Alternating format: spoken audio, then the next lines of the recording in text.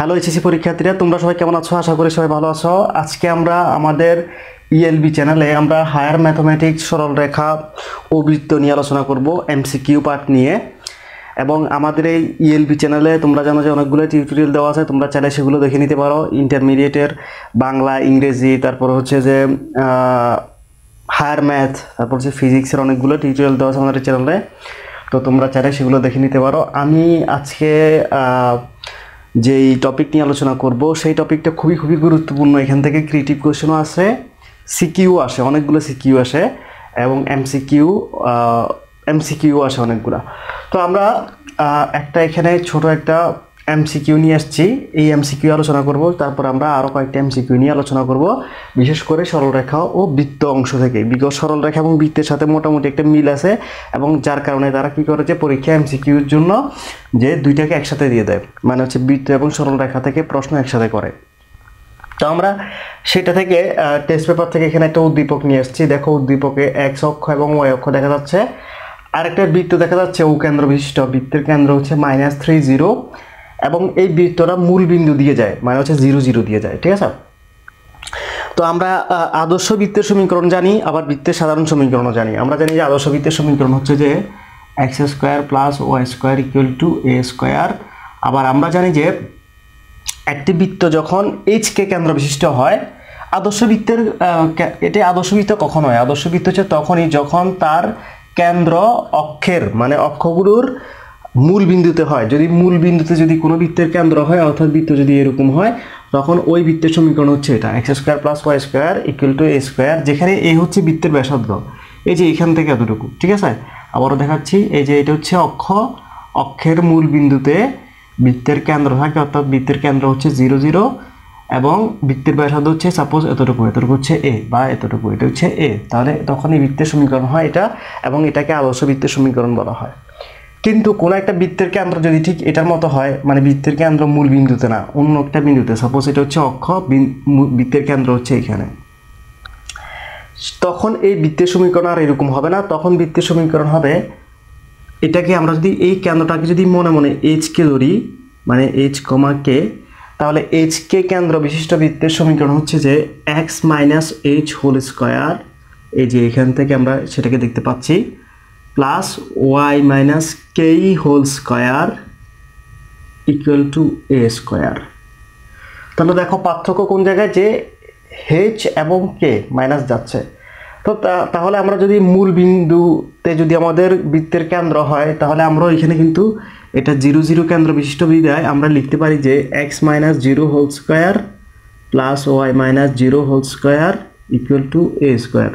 দেখো, তুমি কাজ করলে আবার এটা আসবে, এই জন্য এটাকে আদর্শ বৃত্তের সমীকরণ বলা হয়, আর এটাকে HK কেন্দ্র বিশিষ্ট বৃত্তের সমীকরণ বলা হয়। এখন এই HK কেন্দ্র বিশিষ্ট বৃত্তের যে সমীকরণ, অর্থাৎ x - h² plus y - k² = a², যে সমীকরণটা আমরা পাচ্ছি, সেটাকে একটু সিম্পলিফাই করলে এবং সেটাকে আর একটু কনভার্ট করলে, এটা তোমাদের বইতে দেওয়া আছে থিওরি পার্টে, আমি জন্য ওটা দেখাতে চাচ্ছি না। কনভার্ট করলে সেটা যেটা আসে যে x² + y² + 2gx + 2fy + c = 0 আসে।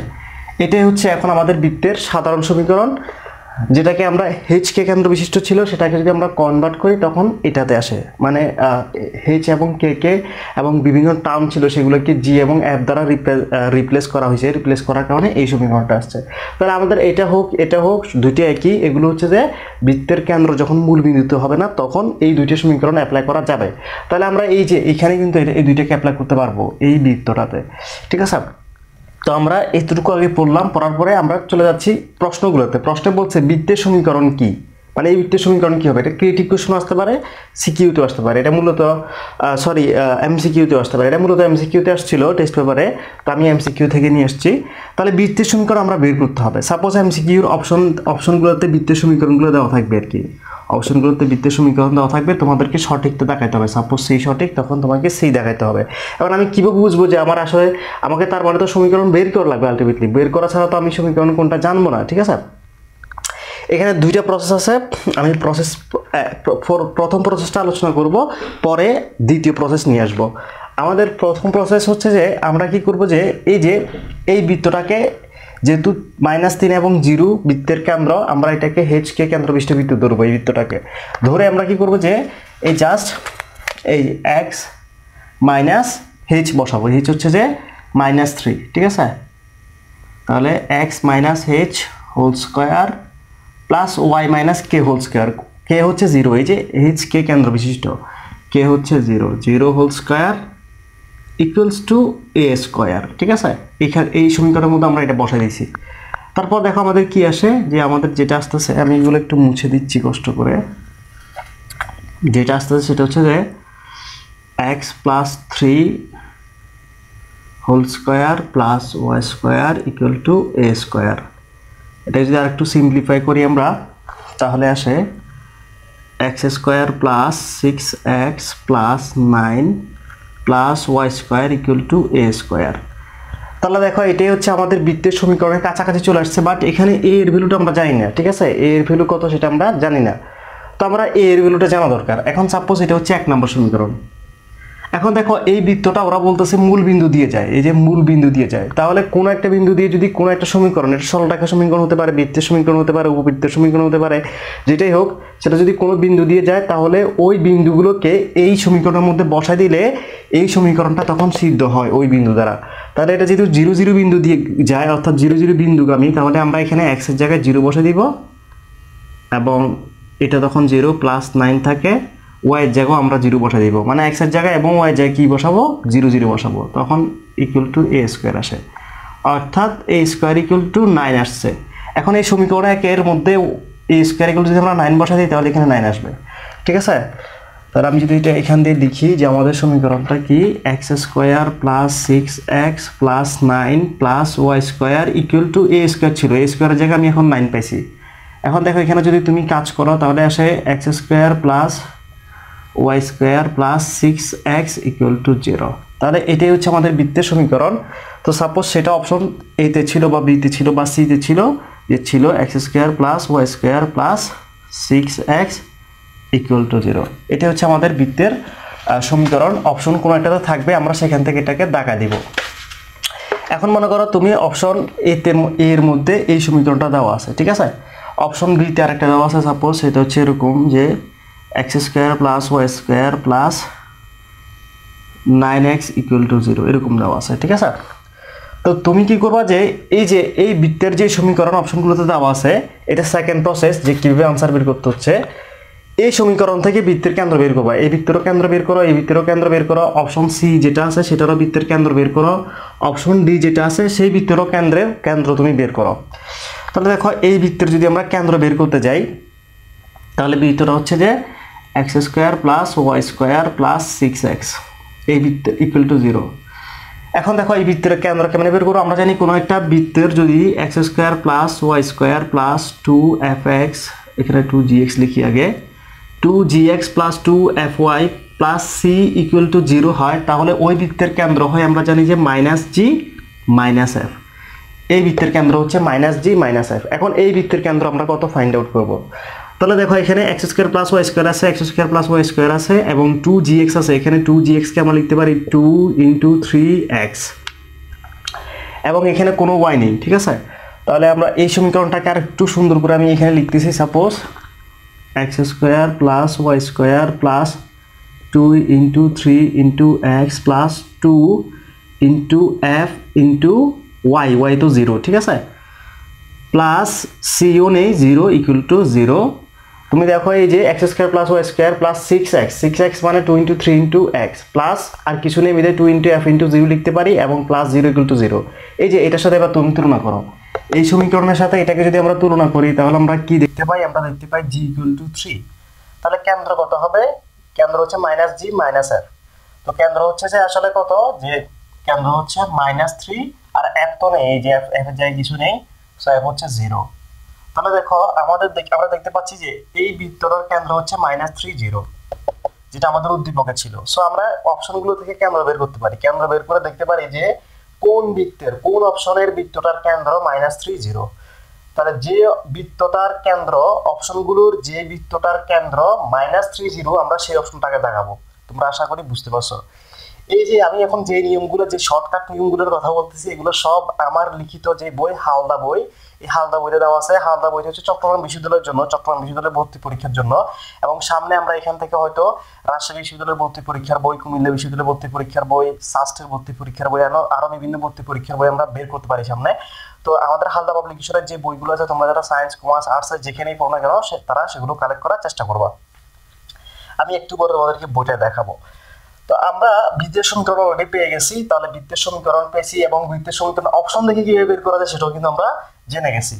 এখন আমরা চলে যাচ্ছি পরবর্তী প্রশ্নে। এবার দেখো আমাদেরকে বলছে যে এক্স অক্ষ থেকে কতটুকু অংশ খণ্ডিত করে, মানে হচ্ছে বৃত্তটি এক্স অক্ষ থেকে কতটুকু অংশ খণ্ডিত করে সেটা বের করতে বলছে। অপশন এতে বলছে 3 একক, অপশন বি তে বলছে 6 একক, অপশন সি তে বলবে 4 একক, অপশন ডি তে বলবে 10 একক, এরকম বলতে পারে। এখন কত একক আমরা আসলে জানি না, মানে এক্স অক্ষ থেকে কতটুকু অংশ সে খণ্ডিত করছে এই বৃত্তটা, সেটা আমাদেরকে বের করতে বলছে মূলত। তা আমরা যদি নিয়ম জানি, আমরা অপশন দেখার দরকার নাই, এমনি পেরে যাবো, ঠিক আছে। তো দেখো এক্স অক্ষ থেকে কতটুকু খণ্ডিত করছে আমরা বলতে পারবো কিভাবে। দেখো এই যে এটা হচ্ছে এক্স অক্ষ, রাইট, এটা হচ্ছে এক্স অক্ষ। এখন দেখো এই বৃত্তটা মূল বিন্দু থেকে এই পর্যন্ত এক্স অক্ষকে দখল করছে, এই যে মূল বিন্দু থেকে এতটুকু। কিন্তু আমরা দেখতেছি যে এই যে এই জায়গায় বৃত্তের কেন্দ্র দেওয়া আছে, সেটা হচ্ছে -30। এখন তুমি দেখো তো এই কেন্দ্রে আসতে হলে আমাকে কতটুকু আসতে হবে, এই যে এক্স অক্ষ বরাবর -3 আসতে হবে, এক্স অক্ষ বরাবর। আর ভালো করে খেয়াল করো, এই যে এটা হচ্ছে 0 0, ঠিক আছে। তো আমাকে কেন্দ্রে, যে কেন্দ্র হচ্ছে এখানে, তো কেন্দ্রে যেতে হলে -3 যাওয়া লাগতেছে, এক্স অক্ষ বরাবর -3 যাওয়া লাগতেছে। তাহলে এক্স অক্ষ বরাবর -3 গেলাম, তো এক্স অক্ষ বরাবর -3 যাওয়ার কারণে কেন্দ্র পাওয়া যাচ্ছে, তার মানে এদিকেও -3, এটা যেহেতু বৃত্তের ব্যাসার্ধ, তার মানে এদিকেও -3, তাহলে এটাও -3, এটাও -3, তার মানে মোট এখান থেকে এখানে আসতে হলে, এই জায়গাতে আসতে হলে আমাকে -6 আসতে লাগতেছে। তো এটা যেহেতু এক্স অক্ষের খণ্ডিত অংশ, তো আমি আর -6 বলা যাবে না, কারণ এটা খণ্ডিত অংশ। 6 মিটার বলতে পারি, 6 সেন্টিমিটার বলতে পারি, মানে এক্স অক্ষ থেকে 6 সেন্টিমিটার সে খণ্ডিত করলো। তো সেন্টিমিটার বা মিটার যেহেতু দেওয়া না, এটা যেহেতু একক দেওয়া আছে শুধুমাত্র, মানে একক, সেন্টিমিটার, মিটার যেটা হতে পারে, তাহলে এক্স অক্ষ থেকে সে 6 একক খণ্ডিত করে। এই বৃত্তটা এক্স অক্ষ থেকে কতটুকু অংশ খণ্ডিত করে, 6 একক। তাহলে আমরা এটাও পেয়ে গেলাম। এবার আমি এখানে 3 নম্বর প্রশ্নটা সলভ করব। 3 নম্বর প্রশ্ন সলভ করার আগে আমি তোমাদেরকে হালদা বইগুলো দেখাচ্ছি। এটা হচ্ছে হালদা এই ইউনিটের বই, চট্টগ্রাম বিশ্ববিদ্যালয়ের জন্য। এটা হচ্ছে সায়েন্সে যারা পড়ে তাদের জন্য। এটা হচ্ছে হালদা আইকিউ, এটা হচ্ছে আইকিউর উপর লেখা। যে কোনো বিশ্ববিদ্যালয়ের ভর্তি পরীক্ষায় যে আইকিউ গুলো আসে, এটা সকল বিশ্ববিদ্যালয়ের ভর্তি পরীক্ষা আইকিউর জন্য কার্যকর। তো তোমরা এই বই দুইটা কালেক্ট করতে পারো, ঠিক আছে। এটা সায়েন্সের জন্য চট্টগ্রাম বিশ্ববিদ্যালয়ের, এটা হচ্ছে সকল বিশ্ববিদ্যালয়ের আইকিউর জন্য। তো এই বইগুলো আমার যে পাবলিকেশন, হালদা পাবলিকেশন, সেখান থেকে প্রকাশিত হয়। তো আমরা আর কথা না বাড়িয়ে আবারও পড়ায় ফিরে যাচ্ছি। আমাদের 3 নম্বর প্রশ্নটা হচ্ছে যে এই বৃত্তের এটাই উদ্দীপক, এটাই থাকবে 5 বিন্দু থেকে প্রদত্ত বৃত্তের উপর স্পর্শকের সমীকরণ কত, বা স্পর্শকের সমীকরণ কোনটি। 5 বিন্দু থেকে প্রদত্ত বৃত্তের উপর স্পর্শকের সমীকরণ কোনটি। তো সাপোজ আমি যদি এখানে দেখাই, সাপোজ এটা হচ্ছে 5 বিন্দু, এটা হচ্ছে 5 বিন্দু, ঠিক আছে। যেহেতু এটা 0 0 মূল বিন্দু, এখান থেকে এদিকে 5 আসলে এতটুকু হতে পারে। তাহলে এই বিন্দু থেকে আমি বৃত্তের উপর একটা স্পর্শক টানতে পারি, আরো একটা স্পর্শক টানতে পারি। তাহলে এই স্পর্শকের সমীকরণ কত আমাকে জিজ্ঞেস করছে, ভালো করে খেয়াল করো। স্পর্শকের সমীকরণ কত আমাদেরকে বের করতে বলছে। এখন আমি স্পর্শকের সমীকরণ কিভাবে বের করব। তাহলে দেখো আমাকে বলছে যে স্পর্শকের সমীকরণ বের করতে, এবং অপশনে কিন্তু স্পর্শকের সমীকরণগুলো দেওয়া থাকবে আমার, যেহেতু এটা এমসিকিউ, ঠিক আছে, অপশনগুলো দেওয়া থাকবে। এখন তুমি দেখো 5 বিন্দু থেকে প্রদত্ত বৃত্তের উপর যদি আমরা স্পর্শকের সমীকরণ বলি, দ্যাট মিনস এই যে এই রেখাটার সমীকরণ বা এই সরল রেখার সমীকরণ, আলটিমেটলি আমাকে এই সরল রেখাটার সমীকরণ বের করা লাগবে, যেটা যে সমীকরণটা 5 বিন্দুগামী, কারণ এটা তো 5 থেকে বৃত্তের উপর যাচ্ছে। তো 5 থেকে যেহেতু বৃত্তের উপর যাচ্ছে, তার মানে হচ্ছে যে ওই সরল রেখাটা, ওই স্পেসিফিক সরল রেখাটা, এই স্পর্শকের যে সরল রেখা, সেটা 5 বিন্দু দিয়ে যায় বা 5 বিন্দুগামী, ঠিক আছে। তাহলে আমাদের যে সরল রেখাটা উত্তর হবে সেটা 5 বিন্দুগামী। এটা আমরা প্রশ্ন থেকে বুঝে নিছি। এবার আমরা যে অপশনগুলো আছে সেগুলোতে দেখবো যে আসলে কোন সরল রেখাটা 5 বিন্দুকে স্যাটিসফাই করে, মানে 5 বিন্দু দিয়ে গেলে সরল রেখাটার ডান পক্ষ এবং বাম পক্ষ সমান হবে, ঠিক আছে। তুমি দেখো এখানে অলরেডি আমরা যেটা করতে হবে সেটা হচ্ছে যে এই বিন্দুগুলোকে এই সরল রেখাগুলোর মধ্যে আমরা বসা দিব, এই বিন্দুটাকে সরল রেখাগুলোর মধ্যে বসা দিব। বসা দিলে যেটার বাম পক্ষ এবং ডান পক্ষ সমান হবে, অর্থাৎ শুদ্ধি পরীক্ষা যেটা পাস করবে, শুদ্ধি পরীক্ষা যেটা স্যাটিসফাই হবে, বা শুদ্ধি পরীক্ষা যেখানে করা যাবে, সেই সমীকরণটা হচ্ছে উত্তর। তাহলে আমি 5 আস্তে আস্তে একটা করে বসা দিচ্ছি। দেখো এখানে হচ্ছে y - 5, আমরা দেখতেছি এখানে y হচ্ছে 0, তাহলে y যদি 0 হয় 0 - 5 = 0 আসে না। দেখো তুমি বাম পক্ষ আর ডান পক্ষ সমান না। এবার আমরা এখানে চলে আসি, এখানে হচ্ছে যে তাহলে y হচ্ছে 0, 0 + 5 = 0 হচ্ছে না। দেখো বাম পক্ষে হচ্ছে +5 বাট ডান পক্ষে হচ্ছে 0। এবার আমরা এখানে চলে আসি, এখানে হচ্ছে যে x এর মান বসাতে বলছে, x এর মান হচ্ছে 5 - 5 আছে আমাদের কোশ্চেনে। দেখো 5 - 5 করলে কত আসে? 0 আসে, যেটা ডান পক্ষের সমান, তাহলে आंसर সি হতে পারে। এবার আমরা দ্বিতীয় চেক করে দেখি, এই যে দ্বিতীয় হচ্ছে যে x এর মান 5 + 5 = হয় 10। দেখো ওরা বলতেছে এই পাশে হচ্ছে 10 আর এই পাশে হচ্ছে 0, তাহলে এটাও ঠিক না, এটা স্যাটিসফাই করে নাই, এটাও স্যাটিসফাই করে না, এটাও স্যাটিসফাই করে নাই, শুধুমাত্র এটা স্যাটিসফাই করছে, এইজন্য आंसर হচ্ছে সি। অর্থাৎ x - 5 হচ্ছে এই 0 বিন্দু থেকে এই বৃত্তের উপরে স্পর্শকের সমীকরণ। তাহলে দেখো অত্যন্ত সহজে কিন্তু এগুলো বের করা যায়, একদম অত্যন্ত সহজ, জাস্ট মাথার মধ্যে একটু বুদ্ধি থাকতে হয়, ঠিক আছে? মানে তোমাকে এত বেশি অঙ্ক করতে হবে না, জাস্ট মাথার মধ্যে যদি তোমার বুদ্ধি থাকে তাহলে তুমি বের করতে পারবা। আর ঠিক এই ধরনের ট্রিক্স গুলো আমাদের বই হালদা বইতে দেওয়া আছে, এটা অ্যাডমিশন টেস্টের বই অবশ্য। তো আমরা এখন এটা আলোচনা করে ফেলছি, আমরা এখন চলে যাব পরবর্তী আরো একটা এমসিকিউতে। তো বন্ধুরা এবার আমরা আরো একটি উদ্দীপক নিয়ে এসেছি। এই উদ্দীপকে আমরা একটা আয়তক্ষেত্র দিয়েছি, এইটা সরল রেখা থেকে এসেছে এবং এই আয়তক্ষেত্রে এ বি সি ডি আর চারটা যে শীর্ষবিন্দু, চারটা শীর্ষবিন্দুর তিনটে শীর্ষবিন্দু দেওয়া আছে। এ হচ্ছে -5 5, বি হচ্ছে 5 5, সি হচ্ছে 5 10 এবং আমাদেরকে কোশ্চেনগুলো বলছে যে ডি বিন্দু স্থানাঙ্ক কত, ডি বিন্দু স্থানাঙ্ক বের করা লাগবে। তারপর বলছে এ বি ডি ত্রিভুজের ভর কেন্দ্র কত, এ বি ডি যে ত্রিভুজ একটা পাওয়া যাচ্ছে এই ত্রিভুজের ভর কেন্দ্র কত, এবং পরে বলছে বিসি এর দৈর্ঘ্য কত, এই বিসি বাহুটার দৈর্ঘ্য কত জিজ্ঞেস করছে।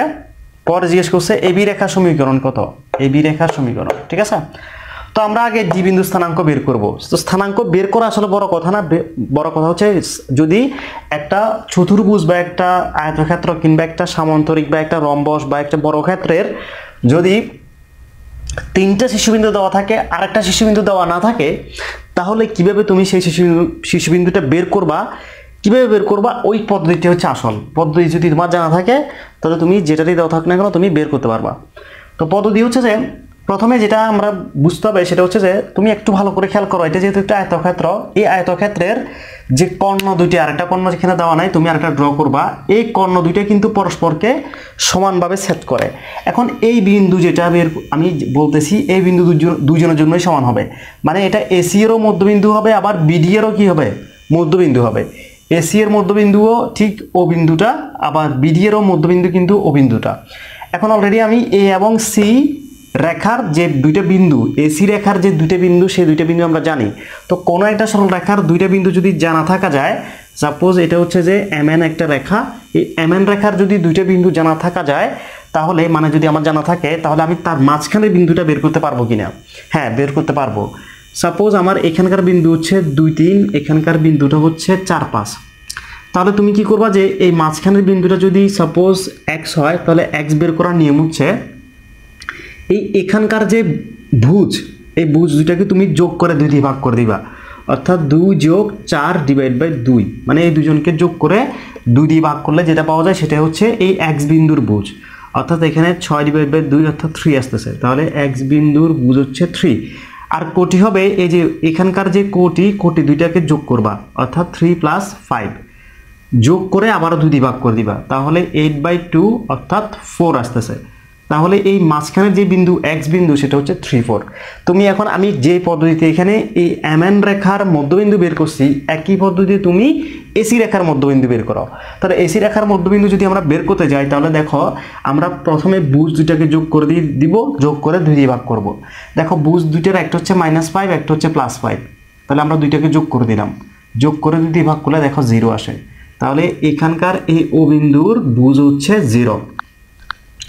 এবার আমরা কোটি দুইটাকে যোগ করব, এখানে কোটি হচ্ছে 5, এখানে কোটি হচ্ছে 10, দুইটাকে যোগ করলে 5 + 10 দ্যাট মিন্স 15 আসে, এটাকে 2 দিয়ে ভাগ করলে 15/2, আমরা এখানে লিখব তাহলে 15/2। তাহলে দেখো আমি এখন ও বিন্দু স্থানাঙ্ক পেয়ে গেছি, এই যে এখানকার যে মাঝখানের যে এসি এর যে মধ্যবিন্দু সেটা এখন আমরা পেয়ে গেছি। তাহলে দেখো এটা কিন্তু বিডি এরও মধ্যবিন্দু, বিডি এর মধ্যবিন্দু কে ও, কিন্তু আমি এই আনফরচুনেটলি এই বিন্দুটা আমি জানি না।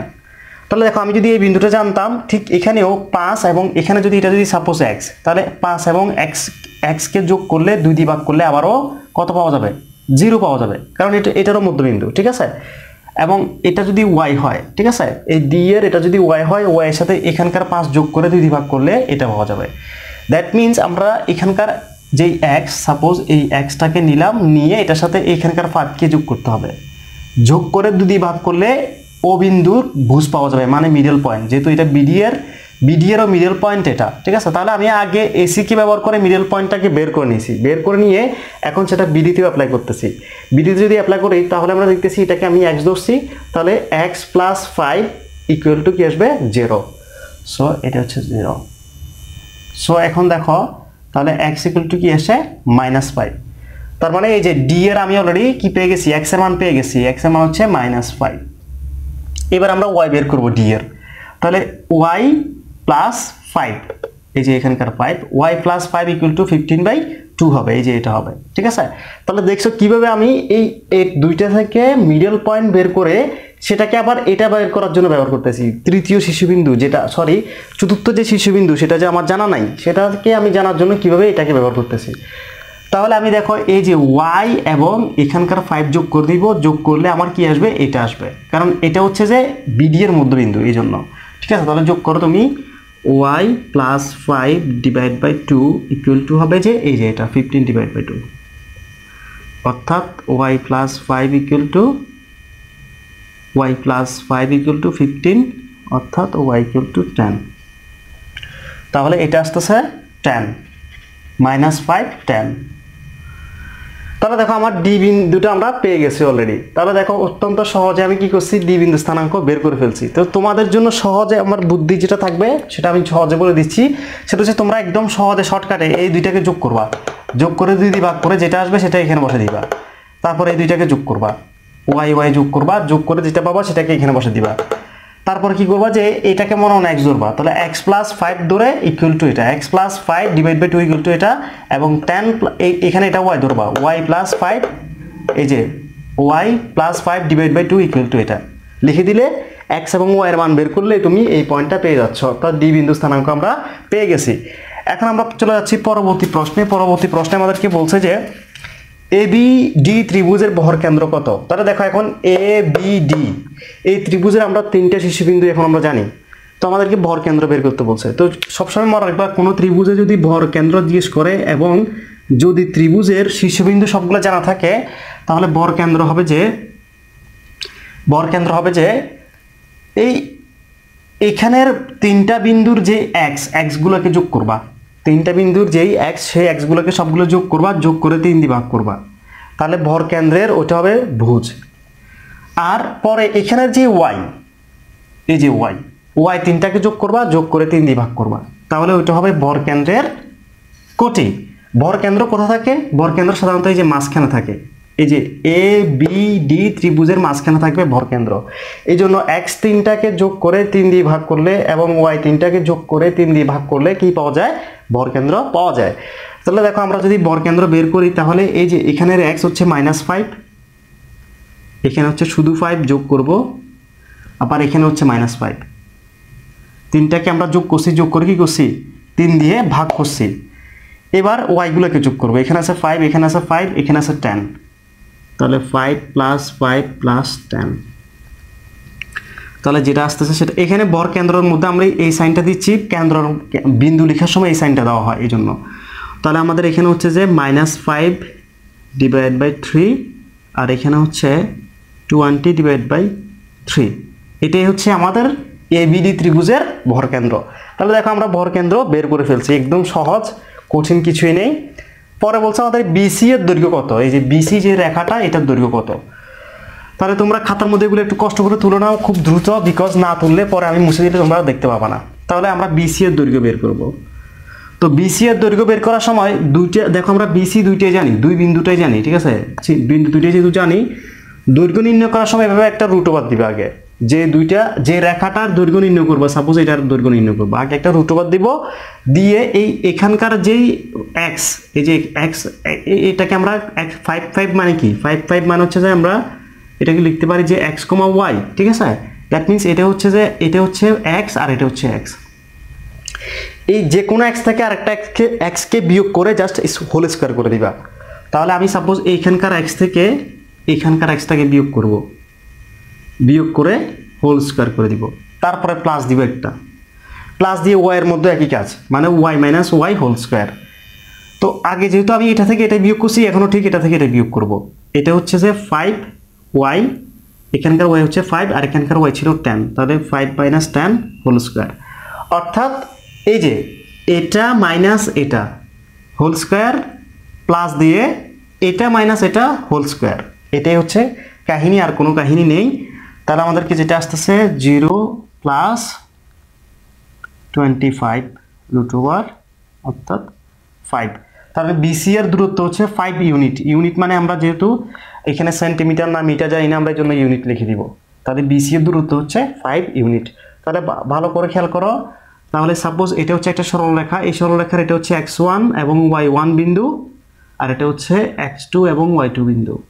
তাহলে তোমার কাজ হবে যে রুট ওভার করে জাস্ট x1 থেকে x2 বিয়োগ করে হোল স্কোয়ার, মাঝখানে প্লাস দিয়ে y1 থেকে y2 বিয়োগ করে হোল স্কোয়ার। এটা করলেই তুমি এই mn রেখাটা পেয়ে যাবা। এটা হচ্ছে সাপোজ mn রেখা।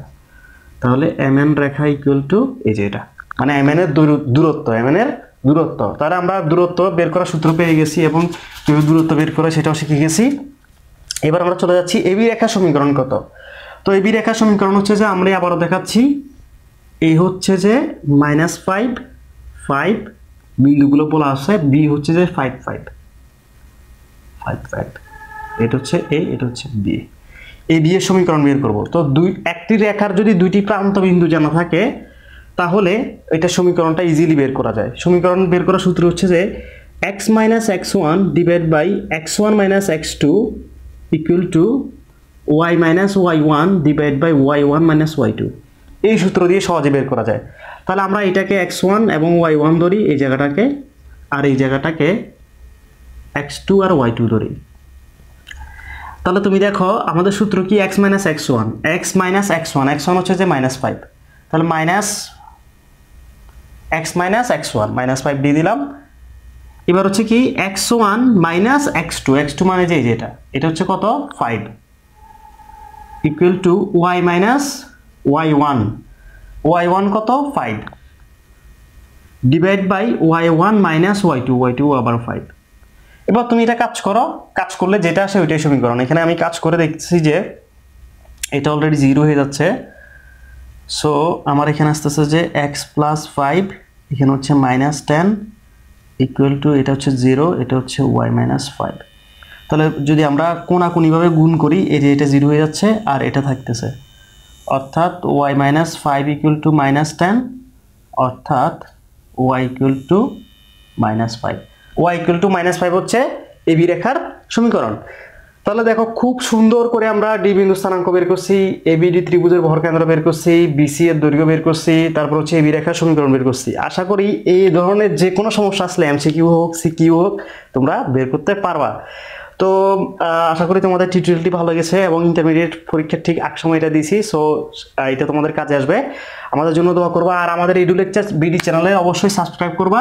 আমাদের এডু লেকচার বিডি চ্যানেলের কিন্তু ফেসবুক পেজ আছে, তোমরা ফেসবুক পেজে লাইক দিবা। ফেসবুকে এডু লেকচার বিডি লিখে সার্চ দিলে চলে আসবে, এডু লেকচার বিডি লিখে সার্চ দিলে চলে আসবে। ইউটিউবে সবসময় তোমরা এডু লেকচার বিডি লিখে সার্চ দিবে, তাহলে চলে আসবে।